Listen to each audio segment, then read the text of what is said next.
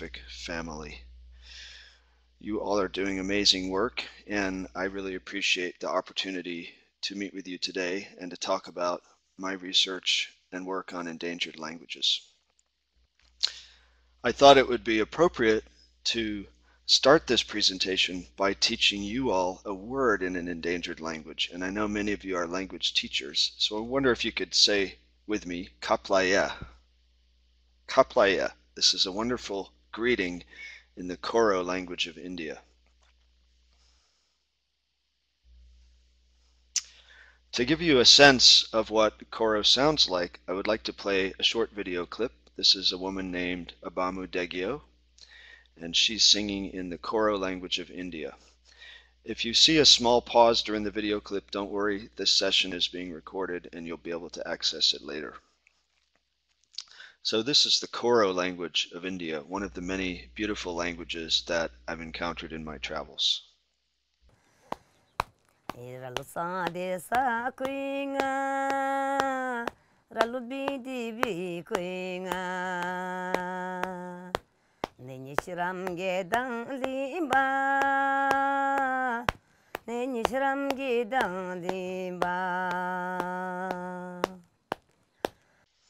So that was Koro, and Koro represents just a tiny fraction of the linguistic diversity found in the world. And we have an amazing amount of linguistic diversity just right here in this webinar. I noticed we have participants from Thailand, Sweden, Malta, Ukraine, India, Peru, Colombia, Brazil, Vietnam, Georgia, Romania, Poland. I wish I could greet each of you in your respective languages. We estimate that there are more than 7,000 languages spoken in the world today, and many people are surprised when they see this number. We also estimate that half of the world's languages are going to go extinct in this century and are endangered. So I would like to talk to you today about my personal journey as a scientist and a linguist, about some of the amazing people I've met around the world, people that I call language warriors. And I'd like to talk about why languages are going extinct. What are some of the local and global forces that are pushing languages into extinction? Secondly, why does it matter? You are all language teachers. You're doing amazing work, expanding your students' minds by teaching them languages. You all know the value and the gift of being a bilingual person. But many people are not convinced of the value of linguistic diversity, so we have to think about why it matters. Why do we need 7,000 languages in the world? Are they an impediment to communication among humans, or are they perhaps humanity's greatest intellectual heritage? Then I'd like to talk a little bit about where languages are going extinct, and I will invite you to join me at different locations around the world, and we'll look at specific case studies and scenarios of language endangerment. And in each of those case studies, we'll have an opportunity to think about what people are doing strategically to save their languages. The world's languages are very unevenly distributed with respect to population. And on this slide, I'd like to show you on the left an inverted pyramid representing the world's languages, and on the right, a pyramid representing the world's population.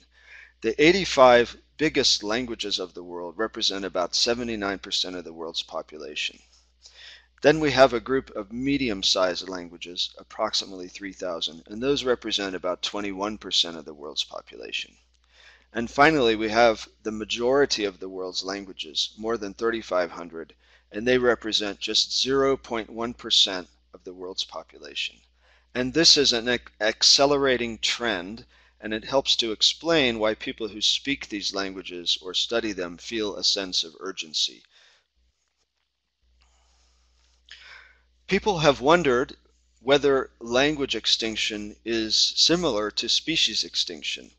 They're not the same thing, of course, but they are parallel processes that are playing out, and there are some interesting connections between them. The first thing I would point out is simply that languages are much more endangered than species. You can see that something like 18% of mammals and 11% of birds are endangered, but for languages that figure is more than 40%. A second parallel I would point out is that we are in a similar state of scientific knowledge with respect to languages as we are to species. What do I mean by that? If you talk to a biologist, they will tell you that something like 80% of the plant and animal species that are thought to exist in the world have not yet been named or classified or documented within a scientific framework. Similarly, we do not have a scientific documentation of more than perhaps 10% of the world's languages. So we're in a similar state of knowledge for languages and for biodiversity. Finally, when I said that 80% of plant and animal species were not documented by science, that doesn't mean that they're unknown to people.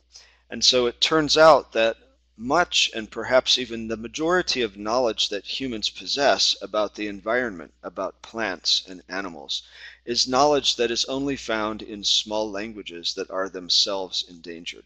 So it turns out there is a very deep connection between biodiversity, which we all care deeply about, and linguistic diversity. Now, you don't have to take my word for it, but you could talk to someone like Mr. Anselon Seru, shown here, who lives on the very small island of Futuna in the South Pacific. Anselon is an expert fisherman, and he can name more than 250 species of fish that swim around his island. Or you could talk to Hilarion Zamos Condori from Bolivia. He's a speaker of the Kalawaya language, and his people, who are traditional healers, know more than 1,200 medicinal plants and their properties and curative uses. So these two represent some of the immense knowledge base about the natural world that is found in small and endangered languages and is not written down or recorded anywhere and is not known to science. In thinking about language diversity, it would be useful to have some kind of metric or measure. How do we measure language diversity? One way you could measure it is simply by counting the number of languages spoken in a given community or in a country. And so I'd like to, for sake of comparison, I'd like to compare two different regions of the world. On the left, we have Bolivia, which is a relatively small South American country with a population of about 12 million people. And on the right, we have Europe, which is a very large region made up of many countries, something like 180 million people. And if we look superficially, we see that Europe has more languages. Europe has 164 languages spoken in it. Bolivia seems to have fewer languages. It has only 37 languages.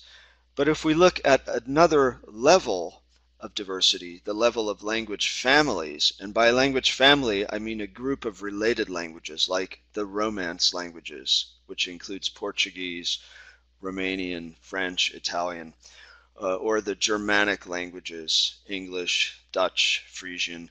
If we look at the level of language families, we see that Bolivia has 18 language families, which is the same number that Europe has. So if we think about diversity as being not just the number of languages, but the number of language families, Bolivia is much more diverse than Europe. And so if we're interested in understanding language diversity, we might choose to go to a place like Bolivia rather than to Europe to see what diversity really means. And so the case studies that I will be presenting to you today come from these super diverse linguistic regions of the world. I have called these language hotspots, and I published this first attempt at mapping the world's language hotspots in National Geographic magazine in 2007. And since that time, my team and I have been very busy identifying language hotspots around the world, visiting as many of the hotspots as we can, and in those hotspots, meeting with some of the last speakers of the most endangered languages in the world, making recordings of their languages, and sharing some of the knowledge that they choose to share with us, bringing that to a wider audience. A language hotspot, just to remind you, has three characteristics. First of all, it has very high language diversity, and that means not just a large number of languages, but actually a large number of language families. Secondly, a hotspot has high levels of language endangerment. Many of the languages in a hotspot are endangered and likely to disappear. And thirdly, a hotspot has low levels of language documentation. That means that many of the languages have not yet been studied or documented. And thank you for that comment from Alder that Peru may have more languages than Bolivia. That's absolutely correct.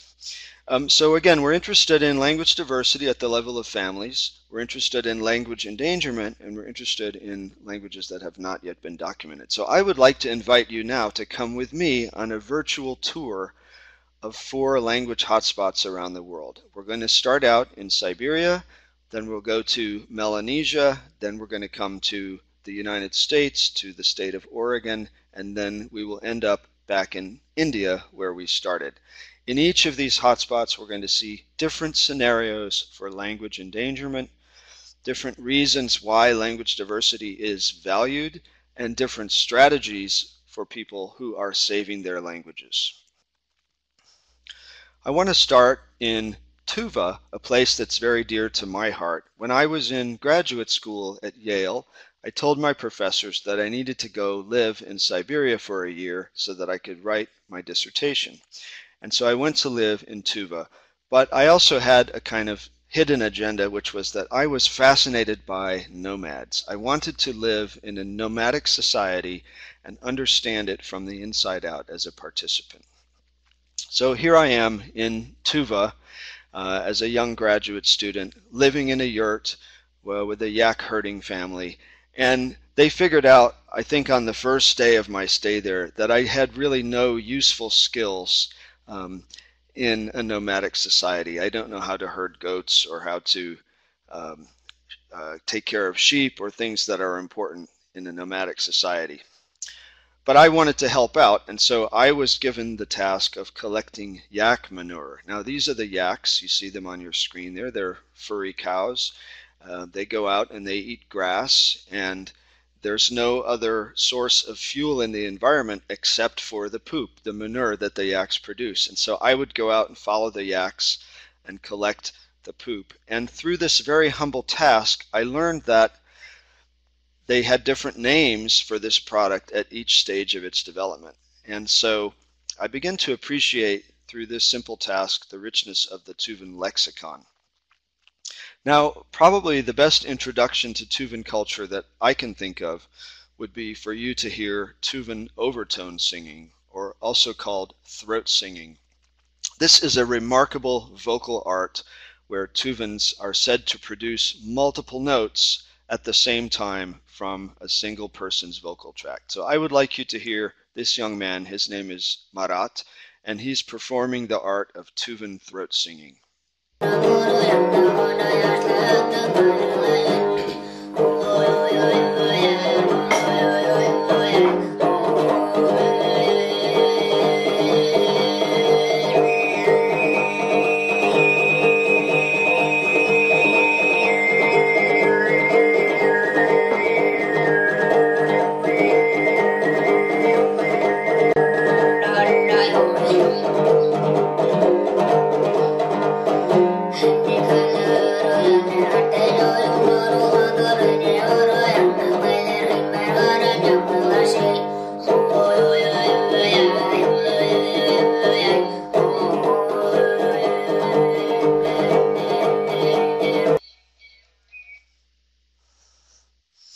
So that was Tuvan throat singing. It's a really remarkable, beautiful art. They say anyone can do this, so if you're interested, you can look at some videos on YouTube. What interested me as a language learner was the song lyrics. And song lyrics are a wonderful entree into any language. And so I began to listen carefully to the lyrics of Tuvan love songs. And I heard in Tuvan love songs a phrase, "My liver aches." It's a common phrase in a Tuvan love song to say that my liver aches. And it took me a little while to understand, but Tuvans regard the liver as the seat of emotion. Now we in English have a different metaphor. We say that emotion resides in the heart. Both of those metaphors are biologically false because actually emotion resides in the brain.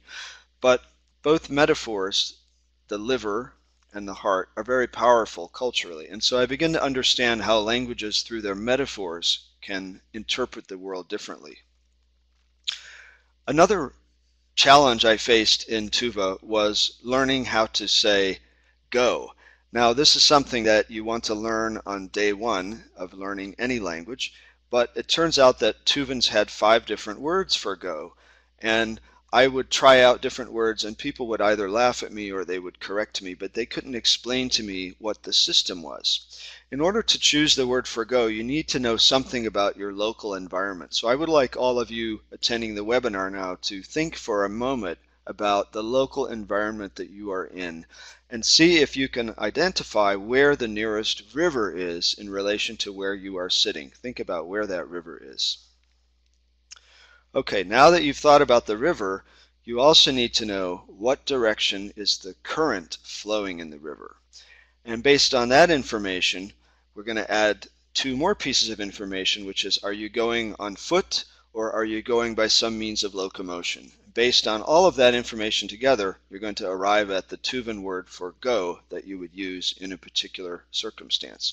Are you going with the current, against the current, or across the current, and are you going on foot or by locomotion? So it's a very complex system that is embedded in the local environment. Now, if you are going on a journey in Tuva, it is customary to consult a shaman or a shamaness or a fortune teller, someone who communicates with the spirit world and who can advise you whether it is an auspicious day to travel or perhaps you should stay home instead. And in talking with Tuvan shamans, I began to notice an interesting way in which they spoke about time. Whenever they talked about the past, they used a set of body part metaphors relating to the forehead and to the nose. And when they talked about the future, they used a different set of body part metaphors relating to the scapula and to the spine. So it turns out that Tuvans think of the past as being situated in front of you in space, where it is visible. The future, Tuvans believe, is behind you. It is sneaking up on you. You can never see it. So it's impossible in Tuvan to say, I'm looking forward to next week. In Tuvan, you're looking forward to last week, and next week is behind you.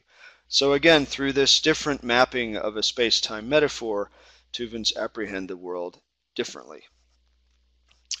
Now, eventually, my host family taught me enough skills that I was able to advance from collecting yak manure to assisting with goats. And goats are a central element of Tuvan life. This is a photo of my host family caring for their goats, which provide cashmere and milk. And working with the goats required a whole different vocabulary. So I'd like to play a small video clip. These are my consultants, my host family, teaching me some of the 24 different names that they have in Tuvan for different colors and patterns of goats.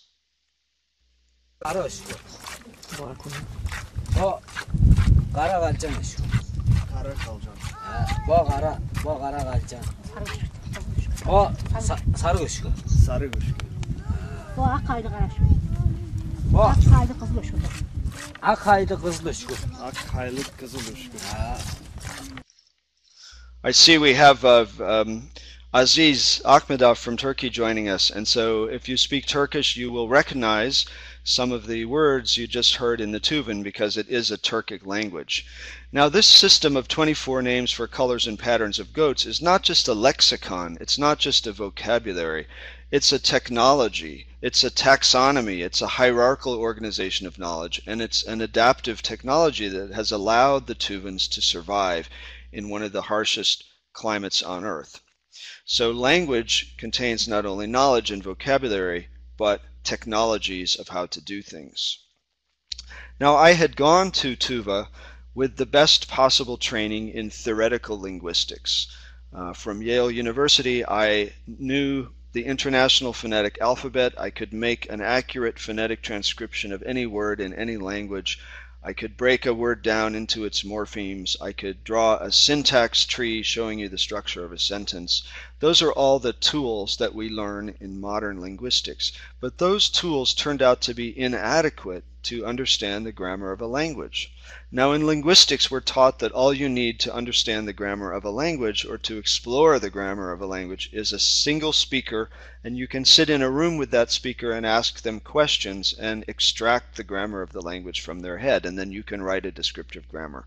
This turns out not to be true. Languages are deeply embedded in the environment in which they're spoken, as I've been talking about. And so it turns out that language is not contained within the brain. It spills out of the brain. It is capacious. It encompasses landscapes, rivers, plants, metaphors, time and space. And the knowledge base, the things that we don't know, such as a taxonomy for classifying goats, exist out there in the world, but are eroding.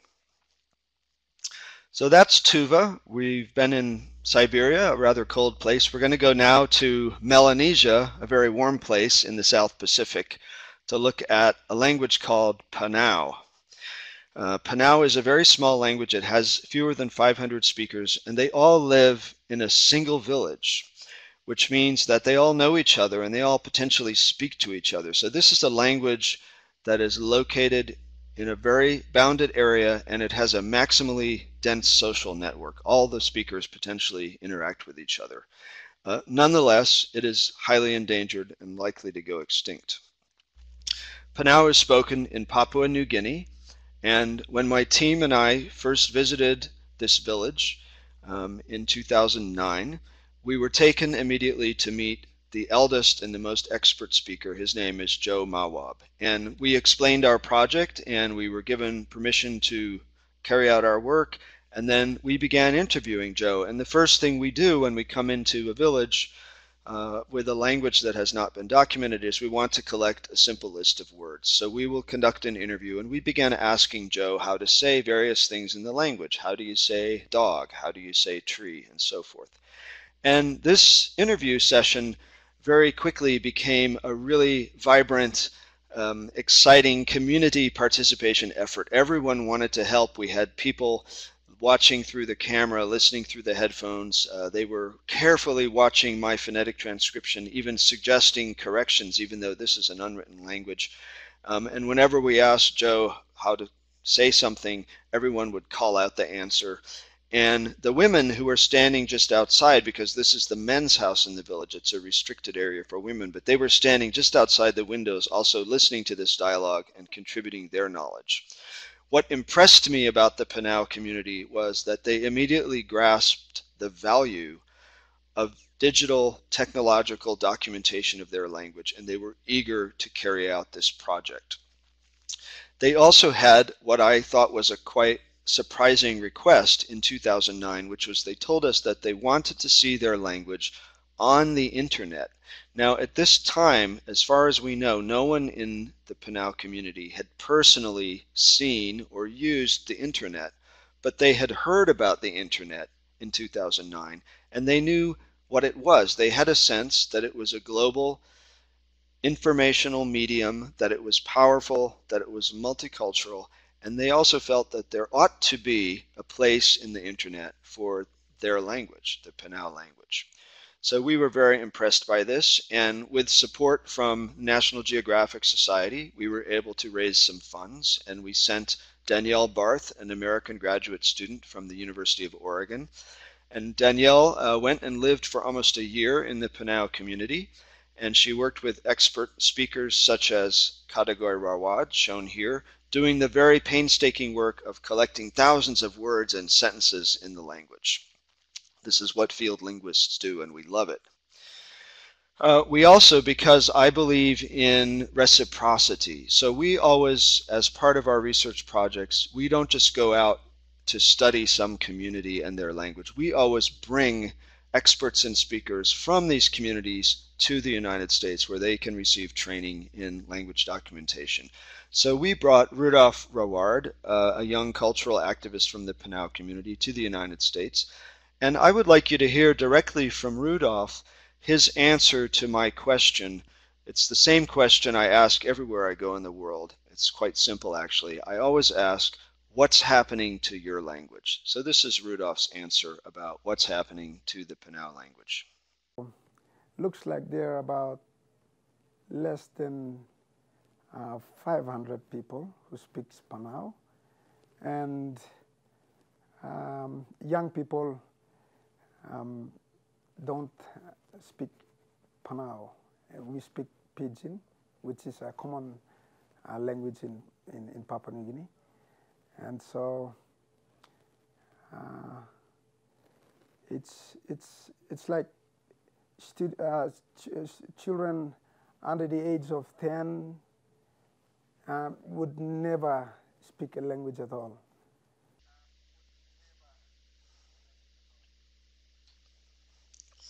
I know there were some issues with the video, so I'll just recap what Rudolph said. He said that people under the age of 10 are no longer speaking the language, that they are speaking Tuk-Pisin, which is the national language of Papua New Guinea, and they're also speaking English. And this is a phenomenon that linguists refer to as language shift. It's very common in immigrant communities in the United States, Canada, or Europe, where people move from, say, Poland or Vietnam, and they come and live in the United States, and the older generation speaks the ancestral language, Polish or Vietnamese. Then there's a middle generation that is bilingual, but usually by the third generation, the grandchildren will be monolingual in English. They will have made a complete shift from speaking their heritage language over to speaking English. This is a natural process, but in the case of Polish or Vietnamese, the consequences are not as dire if it stops being spoken in a particular family who has immigrated, because there are millions of people elsewhere speaking these languages. In the case of Pinao, if this language shift progresses to completion, the language will vanish entirely because it's not spoken anywhere else. One of the things Rudolph did when he came to the United States was he sat down, and in about 30 minutes he did something quite remarkable, which was to design a writing system, an orthography for the Pinao language, which had never before been written down. Now, Rudolph is a literate person. He speaks, reads, and writes English and Tuk-Pisin, but his language, Pinao, had never been written down. So he had to solve some phonological problems to figure out what symbols to use, and he produced this beautiful book, the first book ever in the Pinao language, which is his autobiography. It's called I Am Rudolph. It has his photograph on the cover. In this book, he talks about his community. He talks about getting on an airplane and traveling to the United States. This was a very traumatic event for the community because they had never had a member of their community get on an airplane and fly across the ocean. And so as a precaution, they conducted a ceremonial funeral for him before he departed, just in case he didn't come back. Fortunately, Rudolph did come back to his community, and he brought with him copies of the first book ever published in the language. He also created some beautiful digital stories that are up on YouTube. Now, linguists like to look for patterns. That's what we're trained to do. And so one of the really interesting patterns we noticed in Pinao is something called reduplication. I believe reduplication is a linguistic universal because every language I've looked at seems to have some form of reduplication. Reduplication is simply where you repeat part or all of a word for some special semantic effect. And so Pinao has reduplication, and we began noticing words like mui mui or metalek galek or bak bak, and we wondered, what does reduplication mean in this language? What is its grammatical function? What does it do? Well, it turns out that reduplication in Pinao represents living, wiggly things. So things that are alive and wiggly. Bats, lizards, centipedes, honeybees, and so forth. This is a really cool pattern. It's also something that you can't ask a native speaker about because this is tacit knowledge. But as a linguist, you can look scientifically through a corpus and discover these patterns. Now, in 2010, the Pinao community got electricity and they got a very slow internet connection, and we purchased a laptop computer for them to use. And so the first time that they were able to visit the internet, which they already knew about, they had been hearing about, but they hadn't seen it yet. The first time that they visited the internet, they were able to hear the voices of their elders speaking their language in the Pinao Talking Dictionary, which we had created. This is potentially a very important moment in the life of the language.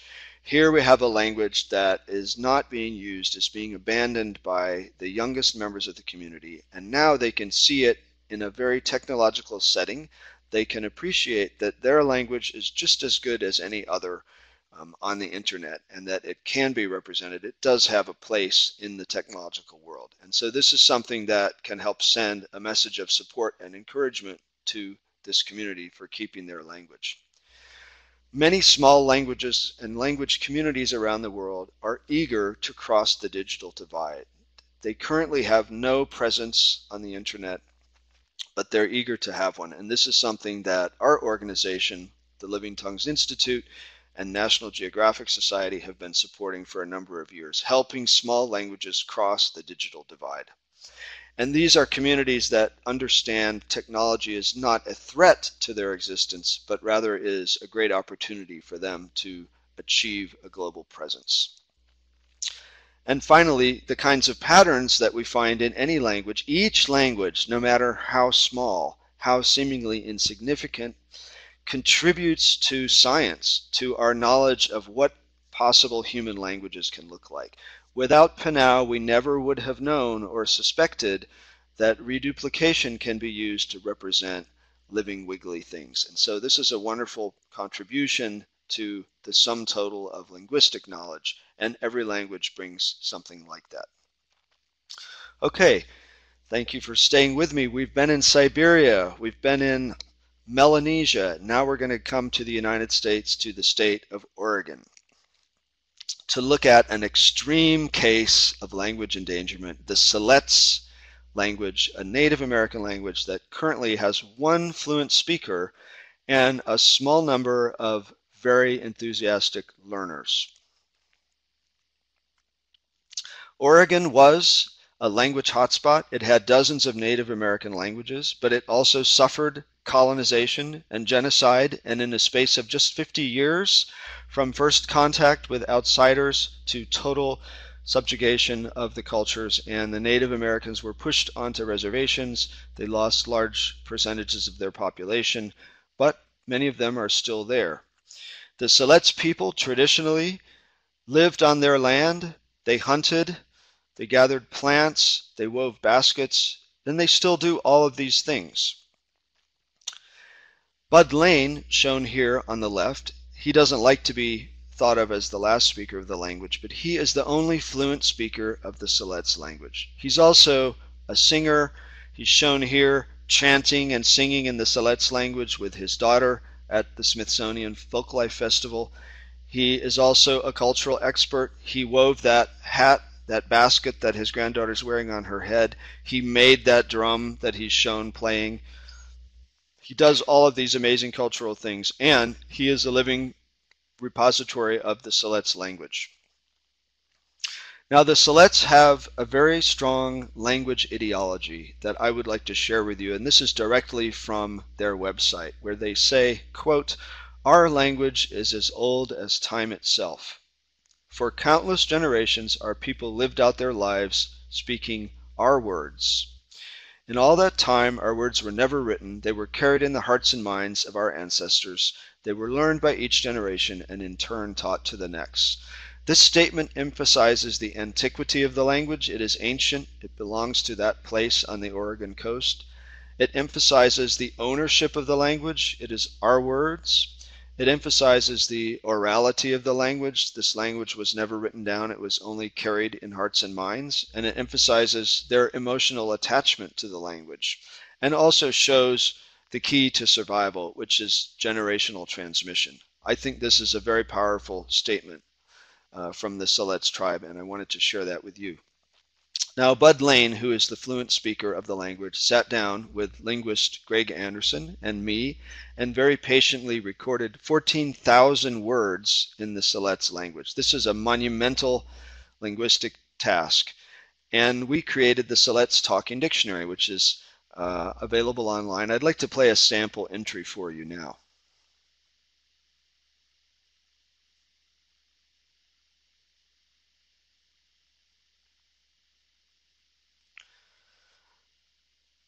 So I don't know if you heard that, but that was the word for baby basket laces, and here's a cultural photograph that shows you what the basket laces are and how they keep the baby from falling out of the basket.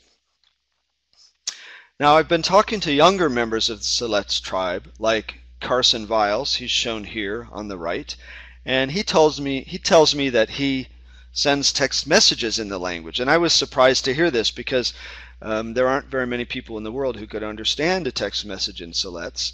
But also, it's not a really great language for text messaging because it has really, really long words and it doesn't have the nice abbreviations, the LOLs that we like to use. But this is a sign of vitality of the language, that even with just a small number of speakers, people are sending text messages in the language. And Carson also told me that they have debates, sometimes even arguments, in the community center about adding new words to the language. Should they borrow the word computer from English, or should they invent a new Siletz word that means brain in a box? The Siletz, even with just a small number of speakers, they like to invent new words in their language for technology. This again is a sign of the vitality of this very small language. So lessons I've learned from Siletz is that there are no hopeless cases. Even with only a single speaker and a small handful of learners, you can have something like a language revitalization program. You can do new things with a language. You can invent new words. Another lesson from Siletz is that linguistic ownership is real. This is a very hard concept for speakers of English or major world languages. Nobody owns our language. You don't need permission to learn it. But the Siletz own Siletz. It is their intellectual property. When we first built the Siletz Talking Dictionary, they told us to keep it under password protection, and they said no one should access this dictionary except our enrolled tribal members. And we said no problem. We kept it under password protection. And for 5 years, they kept it as a private resource. At the end of that time, they wrote us an email and said, you can take away the password. We're ready to share this resource with the world. And that had some wonderful consequences as well. And something as simple as text messaging, any kind of technologizing can help to elevate and sustain a language.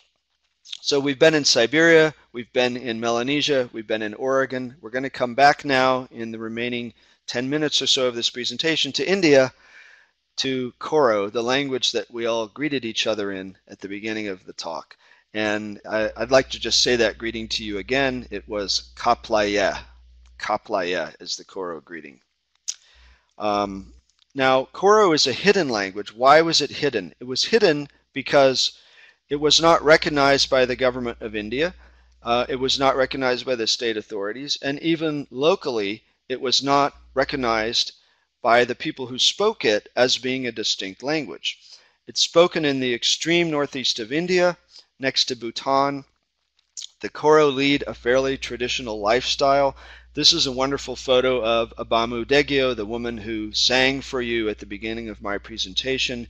She sat for a portrait by National Geographic photographer Chris Rainier. You see the portrait there. It was published in 2009, I believe, in National Geographic magazine. And I brought back to Abamu a framed copy of the magazine, and I said to her, thanks to you, millions of people around the world now know who you are. They know your name. They know the name of the Koro people, and they know something about your culture. And we were all moved to tears by this moment, and it showed what a powerful platform National Geographic can be for cultural survival, and it showed how people in these communities, when they choose to share their culture, that can have powerful positive effects.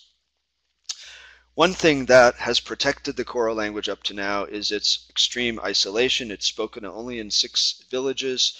3 of them can only be reached by crossing a river and hiking back into the jungle, but increasingly roads and bridges are being built, and young people in the community are going down to major urban centers for education. And so as technology comes in, these communities are increasingly connected. The Koro community is now very active on Facebook and other social media. And we were surprised to find Koro because we didn't know it existed. And we had gone into the area to study another language, a language called Russo. Russo, we knew something about it, although it hadn't been recorded before. And we had been working on Russo for about 1 week when the people said to us, they said, "Have you heard the other dialect of our language?" And we said, "No, we haven't heard the other dialect." And so my research team and I, shown here, they said, "Go down to this specific village, and when you get there, you will hear the other dialect of our language." And they said it's just like us, but a little bit different. They hold their tongue a little bit differently. They pronounce it a little bit differently. So I would like to play for you 2 sentences. The first is from Russo Aka, and this is the language that we were there to document. And the second is from Koro Aka, the hidden language. So the first sentence is coming from Russo Aka, and I'll just play that for you. So that's he, vu, gyu, zi. It means these 3 black pigs. And now let's listen to that same sentence in the Koro Aka language.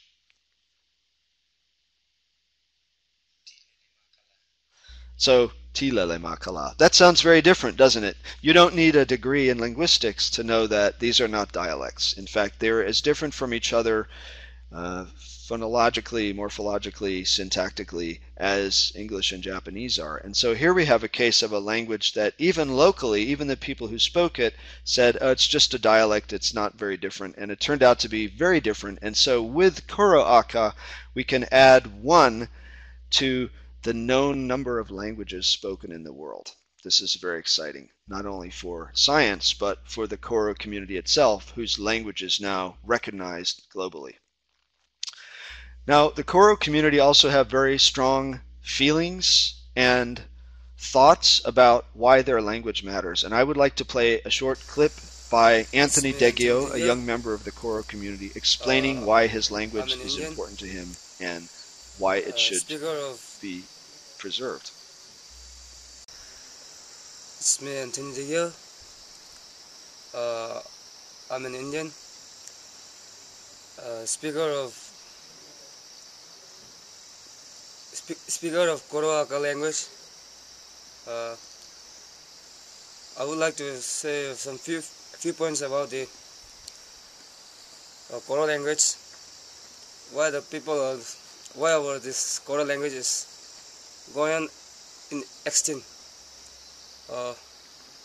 As far as the Koro language is concerned, most of the families to send their childhood outside the village to study for further higher study. So they could not use that mother language, that is Koro. And when they come back to the village, they don't know how to speak the language, mother tongue. So due to the lack of that mother language, some of the people of the village started hesitate them. Not only that, but also when a young girl or young man, a young boy could not speak a Koro language properly, and people used to mock at them. So it is a saying that loss of culture is loss of identity. That means if we lose our culture, then suddenly we are losing our identity. So we must continue our Koro language, continue our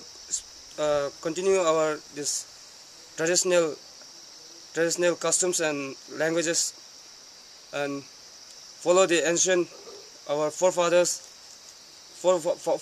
teachings. So Anthony is giving a very powerful statement there about why his language matters. It connects him to the ancients, to the ancestors.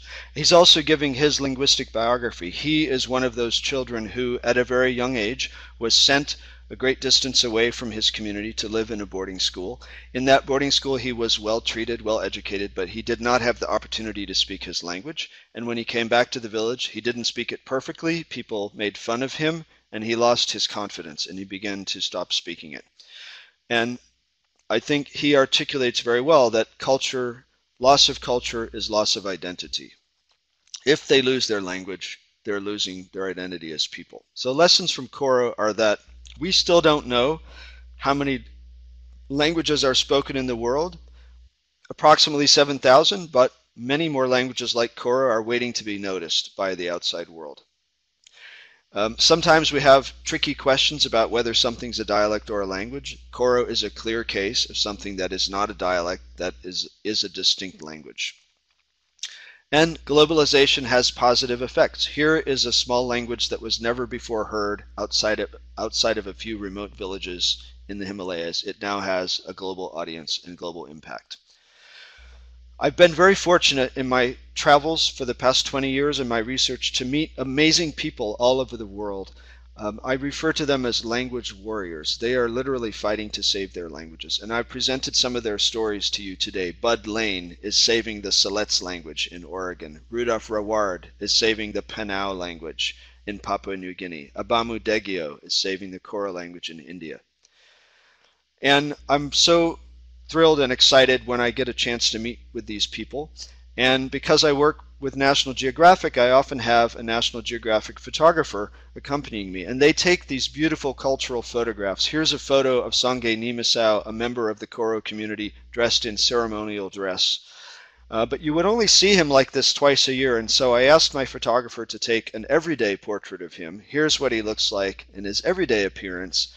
And he is also a young language warrior.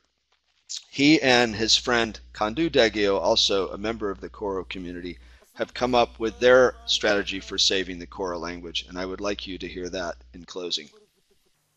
Asampa sampa lapani china for futanya fuminya futanya gijirin piarin hojara.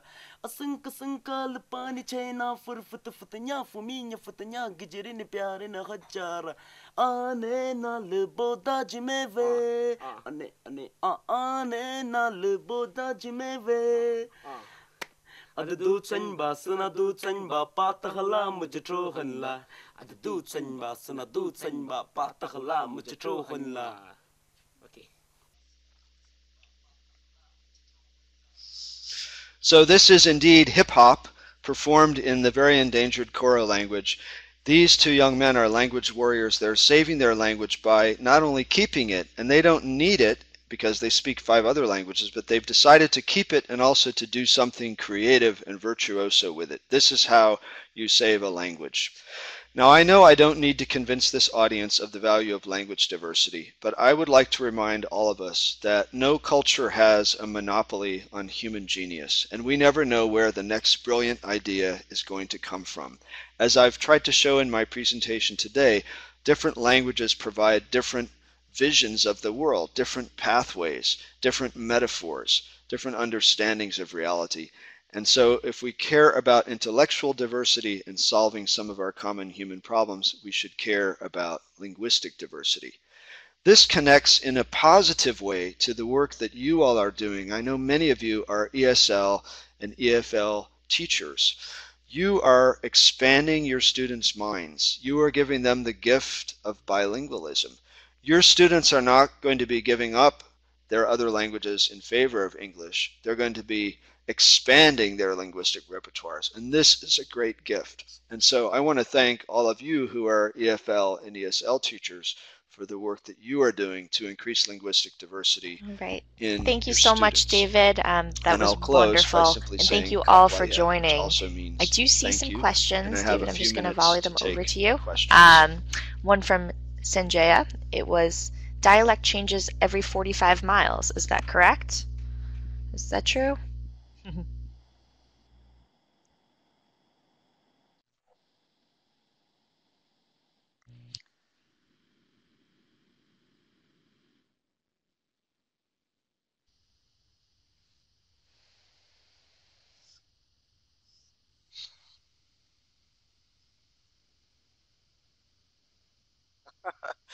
That's a great. Well, it depends.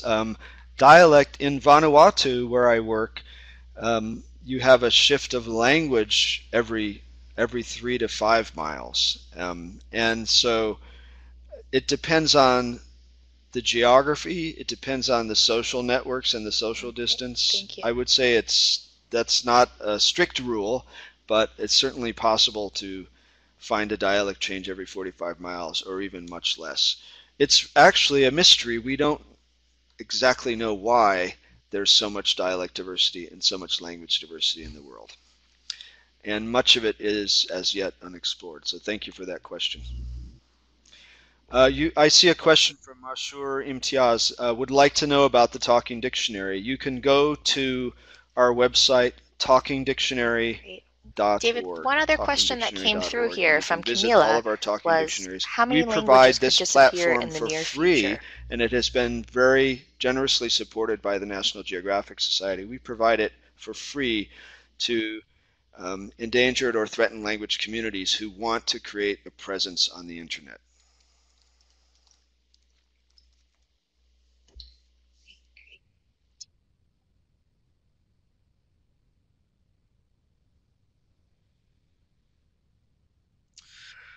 Half of the world's languages could disappear in this century. That's a prediction. It's not as solid as we would like it to be, and it's also not inevitable. I hope I've shown today that it's not inevitable that a language, even in a severe state of decline with only a few speakers, it doesn't have to go extinct. And all over the world, there's this amazing movement for language revitalization. These language warriors that I have presented today are saving their languages through technology, through song, through dance, through the arts. All of these things are interconnected, whether it's textile weaving in Oaxaca as a way to save the Zapotec language, or it's traditional dancing in Kalmykia to save the Kalmyk language. There are many strategies and pathways, and language is woven into everything people do. So it's not inevitable that half the One languages other will go great question that extinct, just came through but here. if How can you convince native big speakers to share their languages and the language? attitude that small languages are inferior prevail, then many of these languages will go extinct. So we need a shift in people's attitudes. We need to learn how to value small languages, and then they will survive.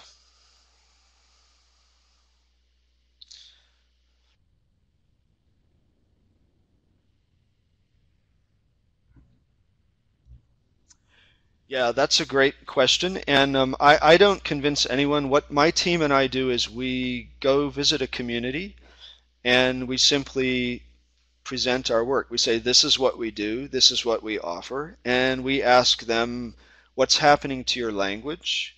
And we ask them, what would you like to do with your language? How can we help? And different communities have different requests. Some communities want to see a book in their language, the first book in their language. Some communities want to see the video recordings of the elders telling the traditional stories, the creation story of their people. Some of them want a talking dictionary, and some of them don't want any help at all, and then we move on to another community. So we work with communities that welcome us and that want to collaborate with us.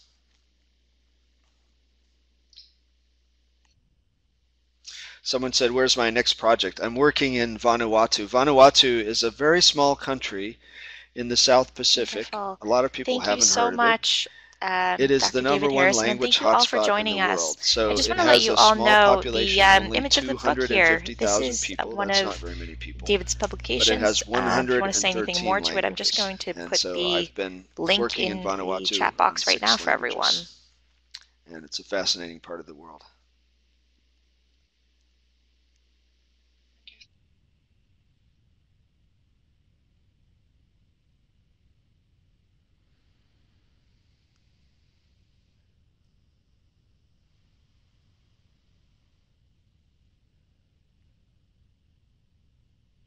Wonderful. Thank you everyone for joining. Just a Thank you so few much to last all notes of as you we for wrap the up important here. work that you're We do have a doing survey around the following world. this webinar. We'd As I love to hear said, your feedback. We're so glad expanding you your could join students' us and take linguistic an hour repertoires, out of expanding your their very busy minds, schedules as and English speaking your teachers. languages. And I do want to thank let you you for know we being a are part of running the National a wonderful Geographic event called Learning Learning family Moments for as we do teachers of this together. English for the month of October. We're actually asking you to share with us some photos of your everyday life and let us know how you'd use these in the classroom. We'll be highlighting a few of our favorite shots on our websites, on our blog. So definitely be sure to participate. We'd love to see a picture from where you are in the world and hear how you can use photography for learning in your classroom. So please do take some time to do that. We'd love to see your shots. All right, and the link is in the slide right now. I'm just going to type it in the chat box as well too. And as many of you probably know, we do offer several webinars for teaching young learners, teaching adults of English, teens as well. We have some coming up, so be sure to sign up on our website if you enjoyed the webinar today and would love to come back for more. We'd love to have you. And be sure to follow our InFocus blog for teachers of English too and connect with our community. Thank you so much, and thank you again, David. All right, bye everyone.